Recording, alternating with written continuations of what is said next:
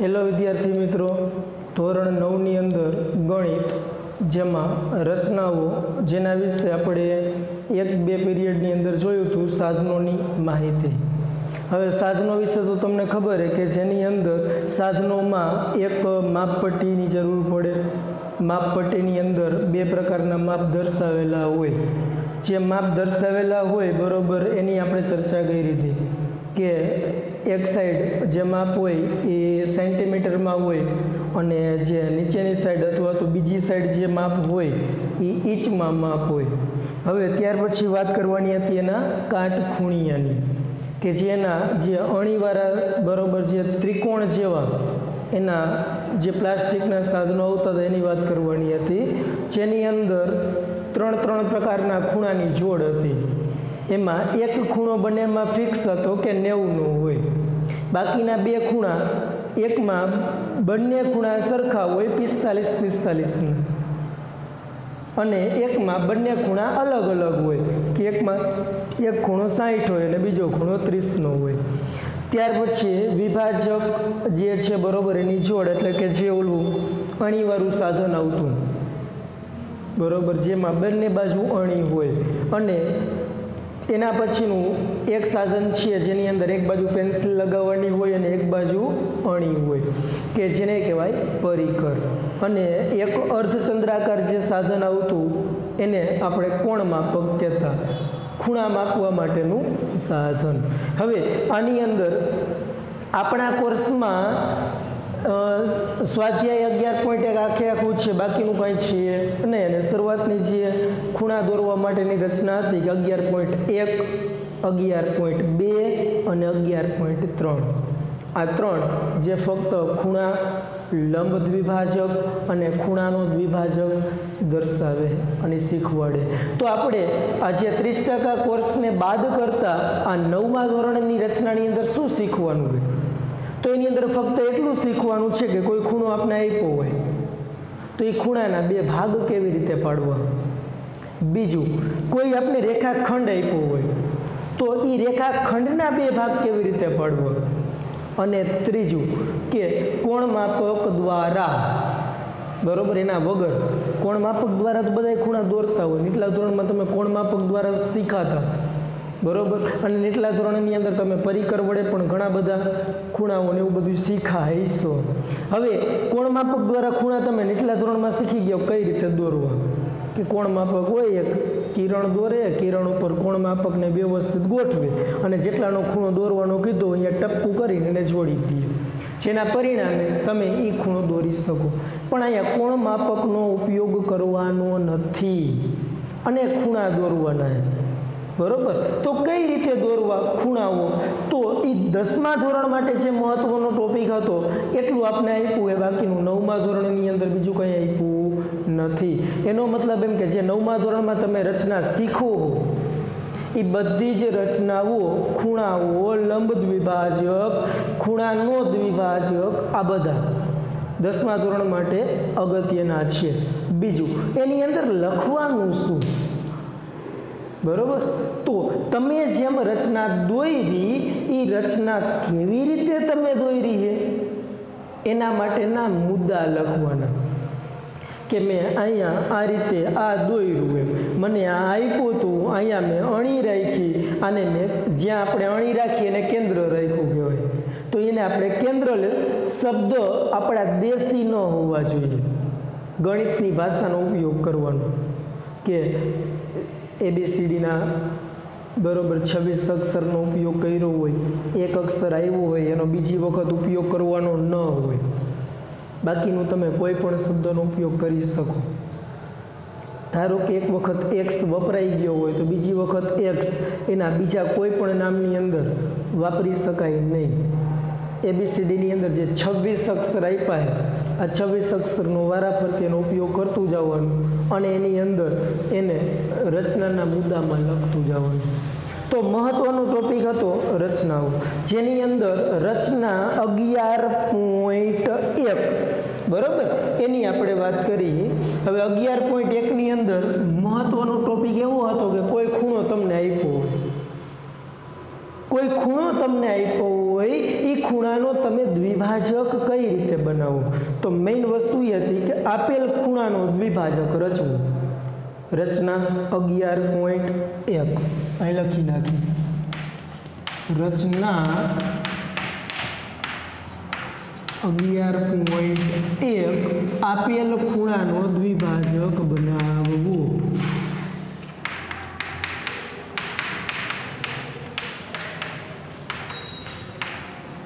દ્વિભાજક રચવું એટલે કોઈ એક આપણને ખૂણો આપી દીધો હોય, કેટલો આપ્યો હોય એ કાંઈ આપણે કીધું નથી. એનો મતલબ એમ કે આપેલું હોય, ગમે તે આપ્યું હોય. ધારો કે આપણે કોઈ એક અનુમાન ખૂણો લઈ લઈએ, બરાબર? તો અહીંયા એક હું ખૂણો દોરું, અનુમાન.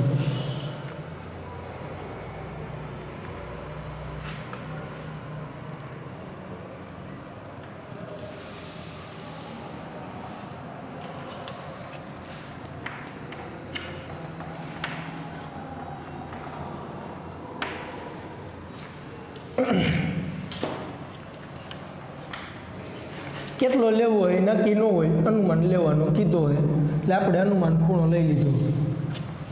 માપ મને નથી ખબર અને માપ તમને નથી ખબર, કારણ કે આના વચ્ચેનું માપ કેટલું હોય એ આપને ખબર નથી.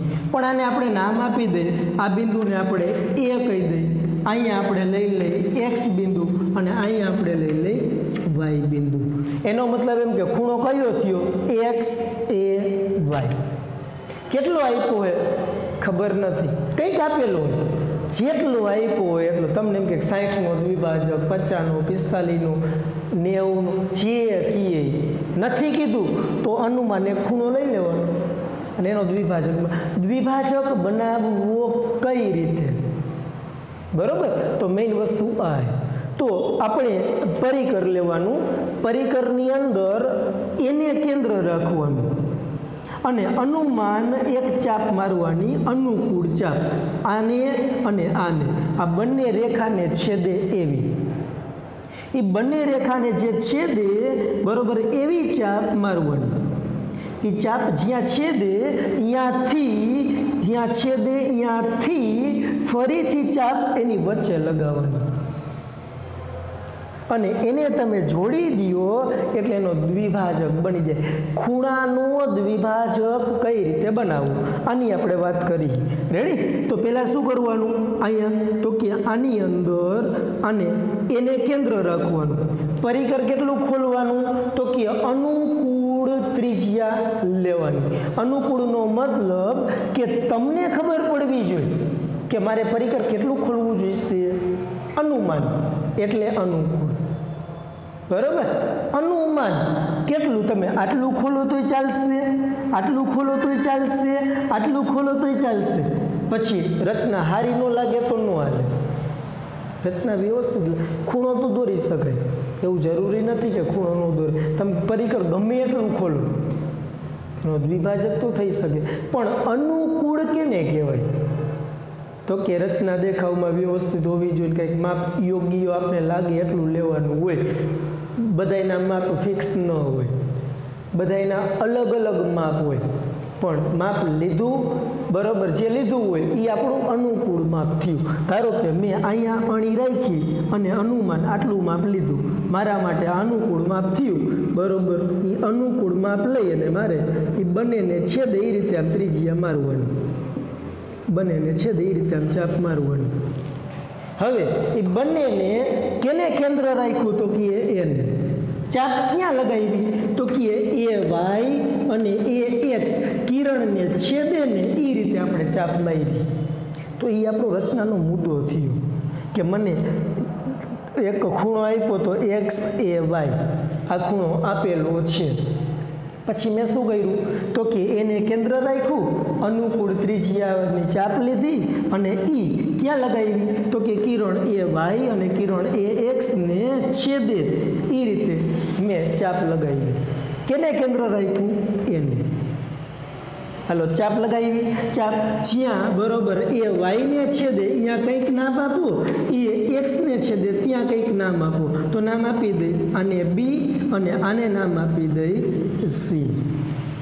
ABCDના 26 અક્ષરની અંદરથી એક વખત નામ આવી ગયું હોય તો બીજી વખત આપવાનું નથી, બાકી ગમે તે નામ આપી શકાય. તો X Y આવી ગયું, A આવી ગયું, તો એના સિવાયનું લેવાનું. તો મેં લીધું B અને C.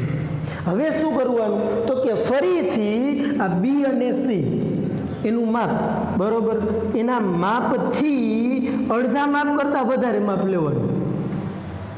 આનું માપ જેટલું હોય ને એનું અડધું માપ. અડધું માપ એટલે કેટલું થાય છે? તો કે આનું અડધા માપથી ઓછું ન હોવું જોઈએ. એટલે અડધું થયું, એનેથી ઓછું તમે લ્યો ને તો ન હાલે.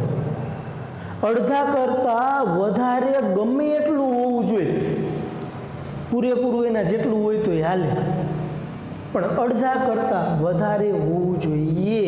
કેનું? આ BCનું. તો અહીંયાથી આપણે લઈએ આ B અને Cનું માપ, બરોબર. એનું માપ લીધા પછી એના અડધા કરતાં, એટલે આનું અડધું માપ, એના અડધા માપ કરતાં વધારે હોવું જોઈએ. એનો મતલબ એમ કે આના અડધા કરતાં વધારે, એટલે આ બધું વધારે જ થયું. તમે ગમે એટલું લ્યો, એનું આનું અડધું માપ એથી ઓછું માપ ન હોવું જોઈએ. આ BCનું અડધું માપ એટલે આ એથી ઓછું ન હોવું જોઈએ. એટલે આનેથી ઓછું માપ એ કે હાલશે નહીં. એનો મતલબ એમ કે BCનું માપ છે એનું માપ એના અડધા માપ કરતાં વધારે માપ લેવાનું. તો આ BCનું માપ એનું અડધું માપ એનાથી વધારે ગમે એટલું ચાલશે, એ અડધાથી ઓછું ચાલશે નહીં. અડધા કરતાં વધારે અડધું એ નહીં. તો અનુમાન આપણે અડધા કરતાં વધારે માપ લેવાનું. તો અડધા કરતાં વધારે આ લઈ લીધું અનુમાન. હવે જે અડધા કરતાં વધારે માપ લીધું ને એ સીને કેન્દ્ર રાખી અને એક વખત વચ્ચે ચાપ મારવાની. જે બે ખૂણાનો તમારે દ્વિભાજક બનાવવાનો છે, જે ખૂણાનો દ્વિભાજક એની વચ્ચે ચાપ મારવાની અને બીને કેન્દ્ર રાખી અને એ જ ચાપ ઉપર ફરીથી ચાપ મારવાની.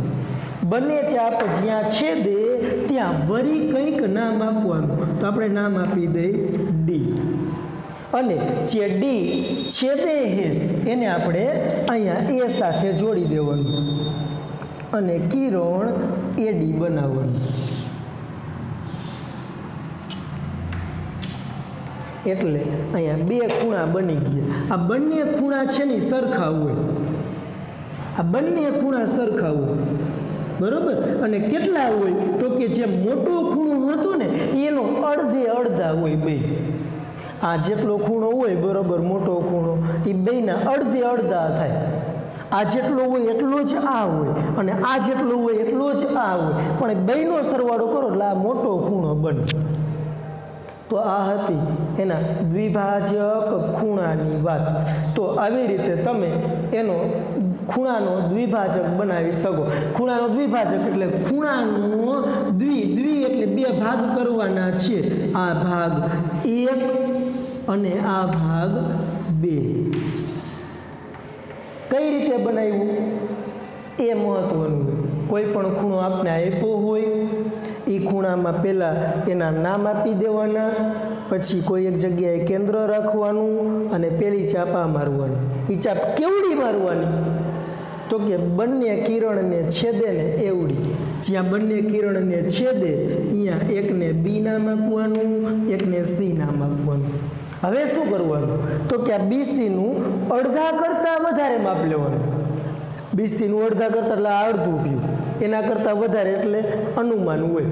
પછી આનેથી વધારે લઈ લઈએ તો એ અડધા કરતાં વધારે જ કહેવાય.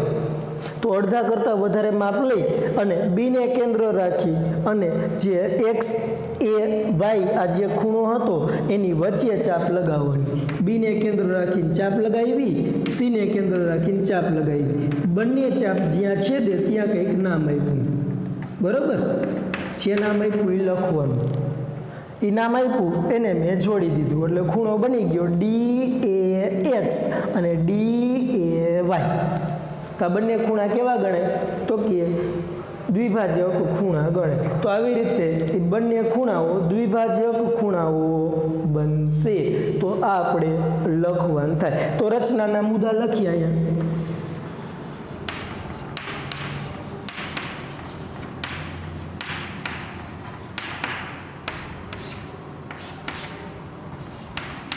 રચનાના મુદ્દામાં લખવાનું શું? તમે જે બનાવ્યું હતું એવું લખવાનું.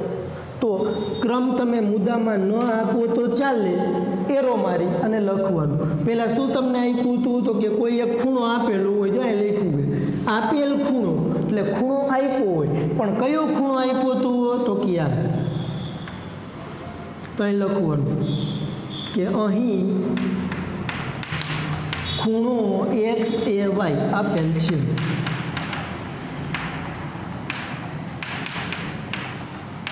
હાલો, પહેલો મુદ્દો થઈ ગયો. આ ખૂણો આપણે આપ્યો હતો એક્સ એ વાય. જે તમે દોર્યું એ લખવાનું હોય. તો આપણે આ ખૂણો આપ્યો હતો એ મેં લખ્યું કે આ, કારણ કે આ કીધું એક ખૂણો આપેલો હોય, જે ખૂણો આપેલો હોય એના બે ભાગ પાડવાના. ભાગ પાડવા માટે તમે શું કર્યું? એ લખવાનું. તો શું કર્યું આપણે? તો અહીંયાથી એને કેન્દ્ર રાખ્યું અને અનુકૂળ ચાપ લગાવી. પણ એ ચાપ ક્યાં લગાવી? તો કે કિરણ એ વાય અને કિરણ એ એક્સને છેદે ને એ રીતે ચાપ લગાવી.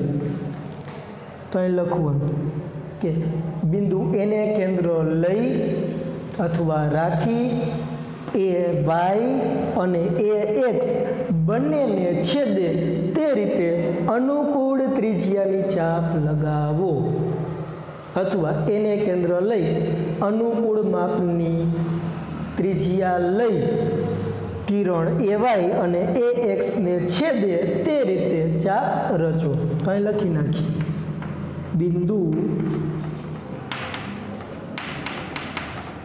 એને, એટલે આને એને કેન્દ્ર લઈ, એટલે આને અહીંયા અણી રાખવાનું અને દોરવાનું અહીંયા. પણ કેટલું દોરવાનું હોય? ક્યાં દોરવાનું હોય? તો કે અનુકૂળ માપની ત્રિજ્યા લઈ. તો એ લખવાનું બિંદુ એને કેન્દ્ર લઈ અનુકૂળ માપની ત્રિજ્યા, અનુકૂળ માપની ત્રિજ્યા કિરણ એ વાય અને કિરણ એ એક્સ ને છેદે અનુકૂળ માપની ત્રિજ્યા લઈ કિરણ કેને એ વાય અને કિરણ એ એક્સ. લખવાનું કિરણ એ વાય અને કિરણ એ એક્સ ને છેદે તે રીતે રચો. એટલે અહીં આપણે આ ચાપ લગાવવાની, એટલે રચવાની. હાલો, ચાપ રહી છે, નામ આપવાનું બાકી છે, તો નવા મુદ્દામાં નામ આપવાનું. શું નામ આપ્યું? તો લખવાનું કે કિરણ એ વાયને જ્યાં છેદે ત્યાં બિંદુ બી અને એ એક્સને જ્યાં છેદે ત્યાં બિંદુ સી નામ આપો. ચાપ કિરણ એ વાયને જ્યાં છેદે ત્યાં બિંદુ બી નામ આપો.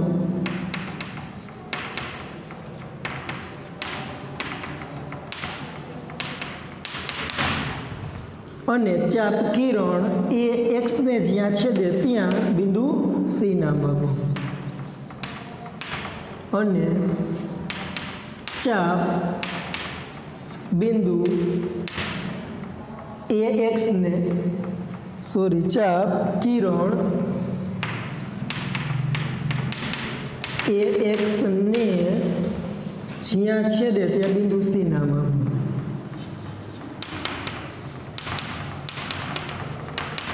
ત્યાં બિંદુ શું નામ આપવાનું?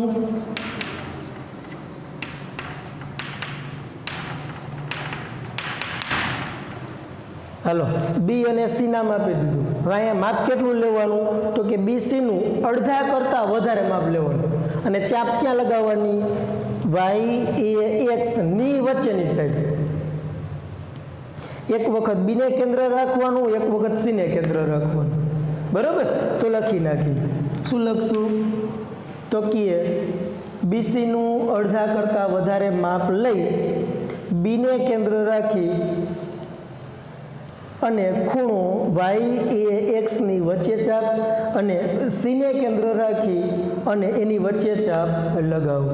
જ્યાં બંને ચાપ છેદે ત્યાં બિંદુ d નામ આપો. તો લખી નાખીએ કે BC ના માપથી અડધા કરતા વધુ માપની ચાપ બિંદુ B ને અને હાલો બિંદુ B ને અહીંયા અને બિંદુ C ને અહીંયા ચાપ લગાવો. બિંદુ B ને અને બિંદુ C ને કેન્દ્ર રાખી ખૂણા કેની વચ્ચે?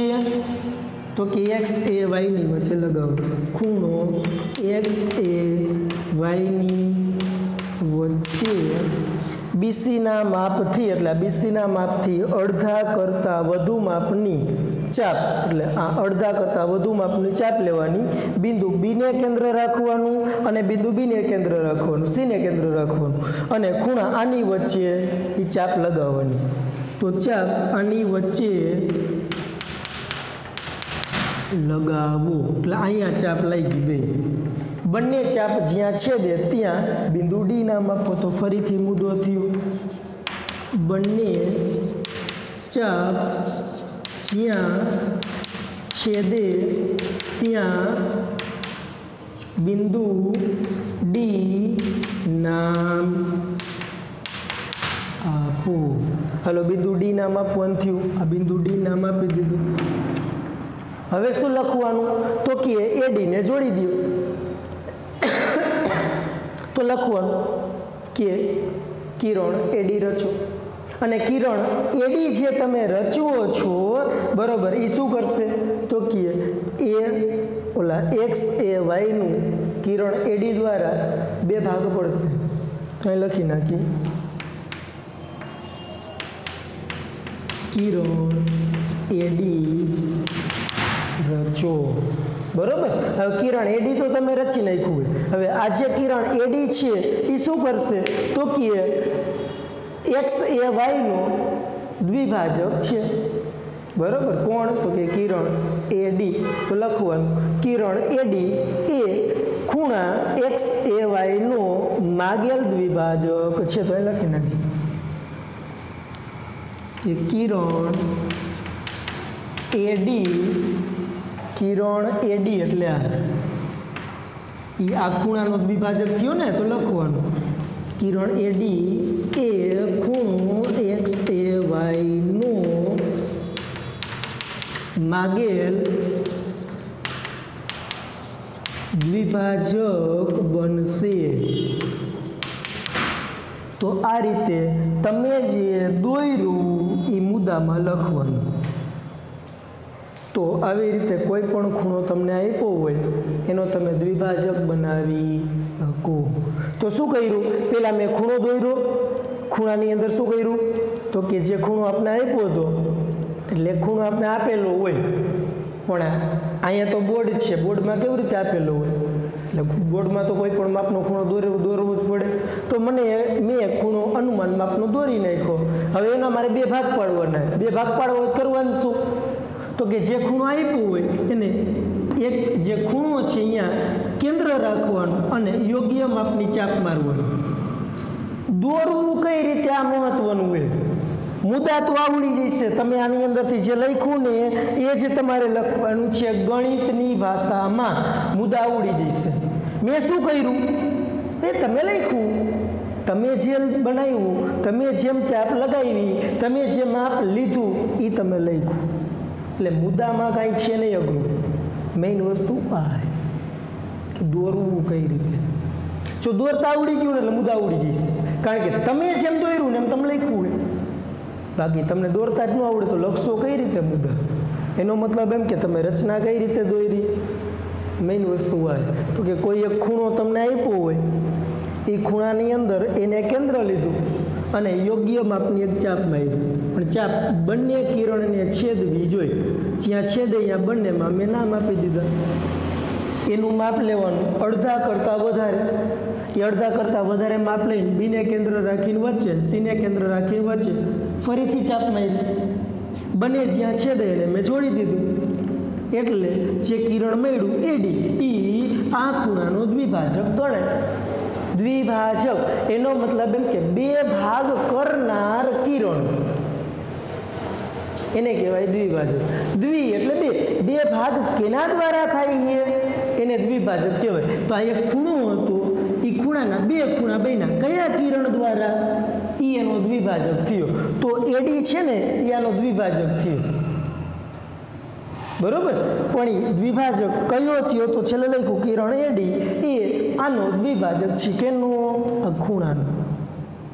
તો આ જ વસ્તુ છે જે બરોબર એની અંદર મહત્વની છે. તો આ હતું ખૂણાનો દ્વિભાજક. કોઈ પણ ખૂણો આપણે આપેલો હોય એનો દ્વિભાજક કઈ રીતે દોરવો, ફરીથી એક વખત તો કે ધારો કે અહીંયા બીજી વખત એક ખૂણો લઈ સાઈડમાં, કે મને આવો કંઈક ખૂણો આપ્યો હોય,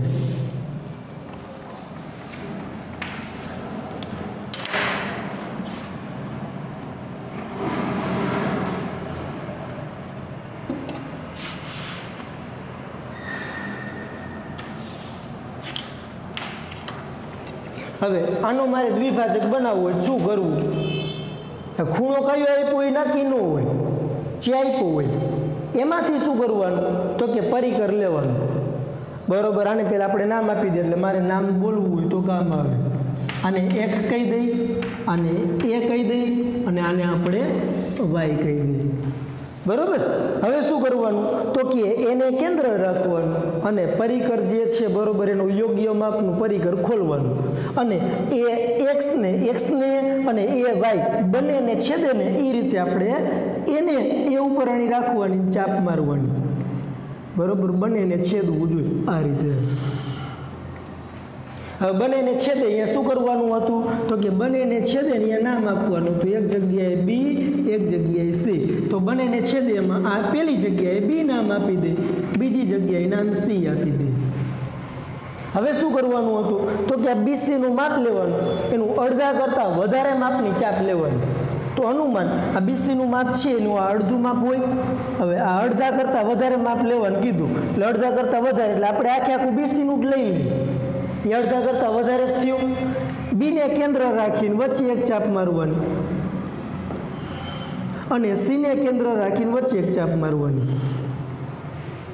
જ્યાં છેદે એને નામ શું આપવાનું તો કે જ્યાં છેદે એને વળી એકાદું નામ આપી દેવું. અહીંયા જે આપ્યું એ જ હું અહીંયા આપી દઉં, જ્યાં છેદે અહીંયા એ નામ આપવાનું, એને તમારે જોડી દેવાનું, એટલે બની શું જાય દ્વિભાજક.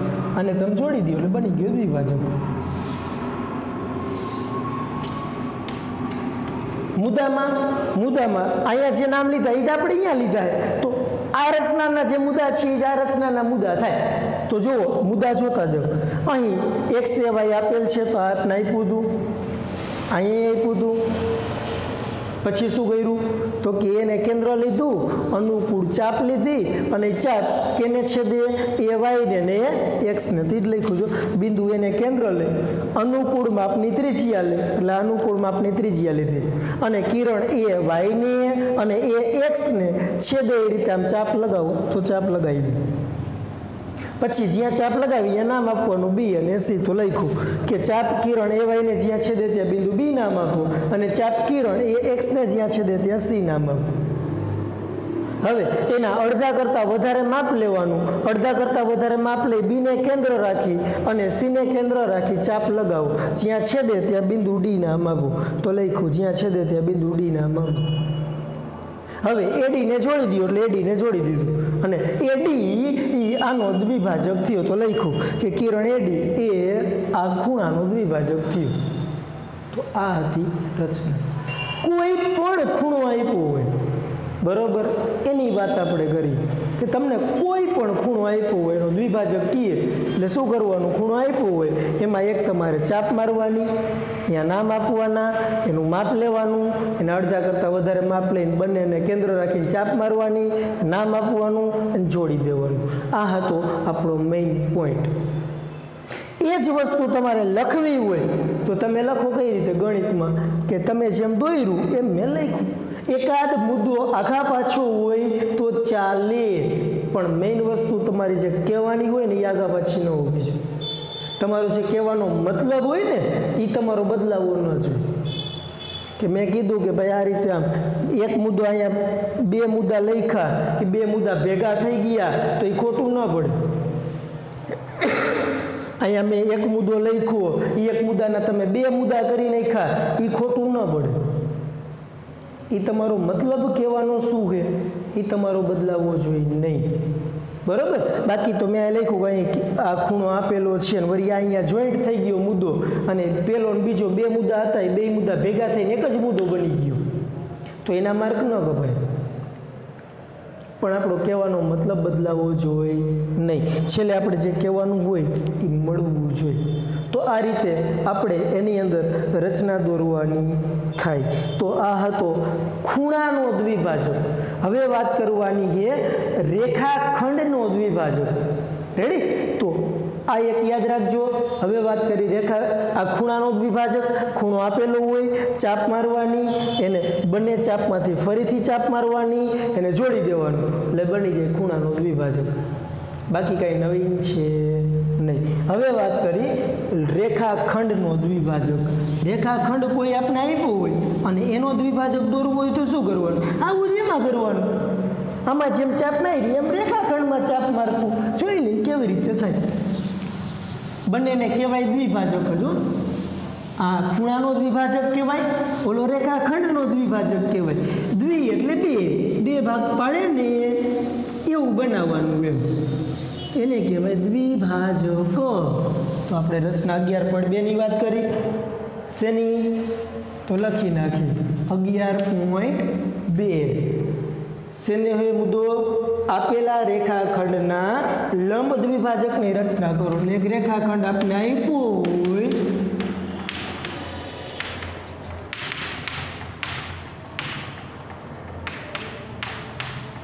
લંબ દ્વિભાજક. લંબ એટલે 90 નો ખૂણો બને તે રીતે, દ્વિ એટલે બે ભાગ પડવા જ, ભાજક એટલે ભાગ પડવા જ. તો લંબ દ્વિભાજક બે ભાગ પડે એવું કંઈક કરો એમ. તો લંબ દ્વિભાજક ની રચના કરો.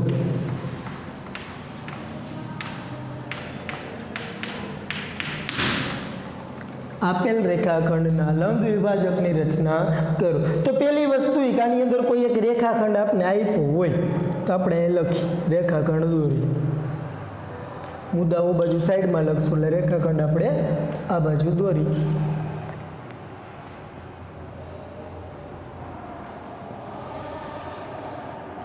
અનુમાન હોય બરોબર. કંઈક એક તમને રેખાખંડ આપ્યું, રેખાખંડને બંને બાજુ અંત્ય બિંદુ હોય અને તમને જે કંઈ પણ માપ આપ્યું હોય ને રેખાખંડનું, એ તમને રેખાખંડનું જ માપ આપ્યું હોય. રેખાને કોઈ દી માપ ન હોય. રેખા અનંત સુધી વિસ્તરેલી હોય, એને કોઈ માપ હોતું નથી. જે માપ આપ્યું હોય એ રેખાખંડનું જ માપ હોય. તો આપણે કોઈ એક રેખાખંડ આપ્યો હોય, આપણે એને નામ આપી દઈએ, એકને એ અને એકને બી. હવે શું કરવાનું? આ રેખાખંડ કેવડો છે અનુમાન તો આપણે માપ્યું નથી એટલે ખબર નથી, પણ આપણે આમ કરીને આમ કરી શકીએ કે ભાઈ આ જેટલું હોય આ એનું અડધું માપ થઈ છે. અને આની અંદર રેખાખંડનું અડધા કરતાં વધારે માપ લેવાનું. તો રેખાખંડ એ બી આ એનું અડધું માપ, અડધા કરતાં વધારે એટલે અહીંથી ગમે એટલું માપ લઈ શકી. અડધા કરતાં વધારે થયું. અડધા કરતાં વધારે માપ લીધા પછીનું માપ બદલવું ન જોઈએ. એક વખત ફિક્સ કરી નાખવાનું, જે માપ લીધું એ ફિક્સ, પછી એનું માપ બદલવું જોઈએ નહીં. પણ માપ અડધા કરતાં ઓછું ન હોવું જોઈએ, અડધા કરતાં વધારે હોવું જોઈએ. તો આ અડધા કરતાં વધારે, અડધું અહીંયા ક્યાંક થાય. અનુમાન હોય, ફિક્સ ન હોય, અનુમાન માપ હોય બરોબર. તો આ અડધા કરતાં વધારે માપ લીધું. એક વખત એને કેન્દ્ર લેવાનું, ચાપ ઉપર મારવાની અને એને જ કેન્દ્ર લઈ ચાપ નીચે મારવાની. કેની? રેખાખંડની નીચે. એને કેન્દ્ર લેવાનું, રેખાખંડની ઉપર નીચે ચાપ મારવાની. બીને માપ એક છે, જો બદલાયું નથી, માપ બદલવું જોઈએ નહીં. જો માપ બદલી જશે તો ખોટું આવશે એનો મતલબ એમ કે માપ ઇનાય જ રાખવાનું બીને કેન્દ્ર લેવાનું એક વખત ચાપ રેખાખંડની ઉપર લગાવવાની એક વખત ચાપ રેખાખંડની નીચે લગાવવાની બંને ચાપ જ્યાં છેદે ત્યાં ફરીથી કંઈક નામ આપી દેવાનું એકને સી અને એકને ડી અને સી અને ડીને જોડી દો એટલે બની જાય તમારો લંબ દ્વિભાજક અહીંયા સી બિંદુ અને ડી બિંદુ આ બંનેને જોડી દેવાનું અને એમાંથી એક રેખા પસાર કરવાની એટલે બની જાય તમારો લંબ દ્વિભાજક બંને જ્યાં છેદે ત્યાં કંઈક નામ આપી દેવાનું ઓ બરાબર તો આ રીતે ઓ નામ આપો એમ નામ આપો મોટા ભાગે તો એમ નામ આપે પણ ઓ ક્યાં હોય તો કે વર્તુળના કેન્દ્ર ઉપર ઓ હોય અને લંબ દ્વિભાજક મોટા ભાગે જ્યાં છેદે ત્યાં એમ નામ આપે એટલે આપણે આને એમ નામ આપીએ બરાબર હવે આ બની ગયો એનું રચના હવે રચનામાં શું કીધું આપેલ રેખાખંડ એટલે રેખાખંડ આપણે આપ્યો હતો તો મુદ્દામાં શું લખવાનું રેખાખંડ એ બી આપેલો હોય બનાવ્યું શું તો કે રેખાખંડ એ બીનું અડધા કરતાં એટલે અડધું એના કરતાં વધારે માપ લીધું એને કેન્દ્ર લઈ એક ચાપ ઉપર એક ચાપ નીચે મારી બીને કેન્દ્ર લઈ એક ચાપ ઉપર એક ચાપ નીચે મારી અને બંને ચાપ જ્યાં છેદે ત્યાં એક જગ્યાએ સી ને એક જગ્યાએ ડી નામ આપ્યું અને મેં સીડીને જોડી દીધું એટલે રેખા સીડી દોરી રેખા સીડી જે છે બરોબરી રેખાખંડ એ બીનું લંબ વિભાજક ગણાય છે બિંદુ એમની અંદર રેખાખંડ એ બીને છેદે છે આ રચના પૂરી તો રચનાના મુદ્દા અહીં લખી નાખી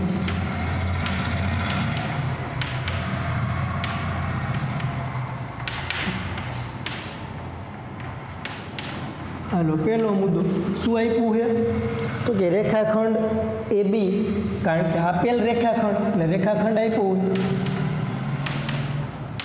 રેખાખંડ એ બી આપેલ છે જો કોઈ માપ આપેલું હોય તમને એમ કહીએ અહીંયા આપેલ રેખાખંડની જગ્યાએ કોઈ માપ આપ્યું તમને એમ કે 10 સેન્ટીમીટરનો રેખાખંડ દોરી અને એનો લંબ દ્વિભાજક દોરો તો તમારે રેખાખંડનું માપ સ્કેલમાં કેટલું લેવાનું 10 અને 10નું માપ લઈને પછી ચાલુ કરવાનું દોરવાનું જેટલું માપ તમને કીધું હોય એટલું પહેલાં માપ લેવાનું પછી એનો દ્વિભાજક દોરવાનું ચાલુ કરવાનું પણ જે તમે આ ચાપ મારો એ અનુમાન હોય એનું કોઈ માપ હોતું નથી પણ કેટલું માપ લેવાનું અડધા કરતાં વધારે રેડી તો અહીંયા હવે શું કરવાનું તો કે રેખાખંડ એ બીનું અડધા કરતાં વધારે માપ લઈ અને એને કેન્દ્ર લઈ ઉપર નીચે અને બિંદુ બીને કેન્દ્ર લઈ ઉપર નીચે ચાપ લગાવતા એમ મુદ્દો બીજો રેખાખંડ એ બીનું અડધા કરતાં વધુ માપ લઈ રેખાખંડ એ બીનું અડધા કરતાં વધુ માપ લઈ પછી શું કરવાનું એને કેન્દ્ર લઈ ઉપર અને નીચે એટલે વધુ માપ લઈ રેખાખંડ એ બીનું અડધા કરતાં વધુ માપ લઈ બિંદુ એને કેન્દ્ર રાખી રેખાખંડ એ બીની ઉપર અને નીચે રેખાખંડ એ બીની ઉપર અને નીચે ચાપો લગાવો બિંદુ એને કેન્દ્ર રાખી રેખાખંડ એ બીની ઉપર નીચે ચાપ લગાવો તે જ રીતે બરોબર બિંદુ બીને તો અહીં લખી નાખવાનું તે જ રીતે બિંદુ બીને કેન્દ્ર રાખી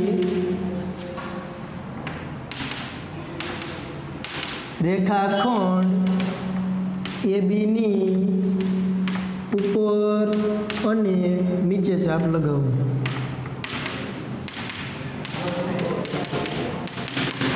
હાલો આને કેન્દ્ર રાખી ઉપર નીચે ચાપ લગાવી, આને કેન્દ્ર રાખી ઉપર નીચે ચાપ લગાવી. બંને ચાપ જ્યાં છેદે ત્યાં બિંદુ સી અને બિંદુ ડી નામ આપો. તો લખો બંને ચાપ જ્યાં છેદે ત્યાં બિંદુ સી અને બિંદુ ડી નામ આપો.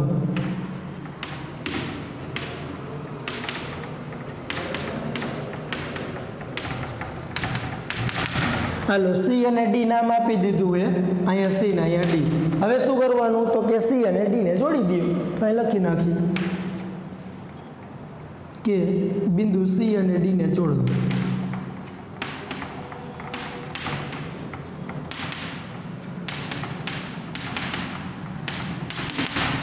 હાલો સી અને બિંદુ ડી ને જોડો એટલે શું બની ગયું? આ ઊભી રેખા બની ગઈ ને આ કરીને. તો એ ઊભી જે રેખા બને એને કહેવાય લંબ દ્વિભાજક. તો રેખા સીડી એ લંબ દ્વિભાજક બનશે. તો છેલ્લે લખી નાખવાનું ક્યાં રેખાખંડ AB નો લંબ દ્વિભાજક સીડી છે. છેલ્લે લખવાનું.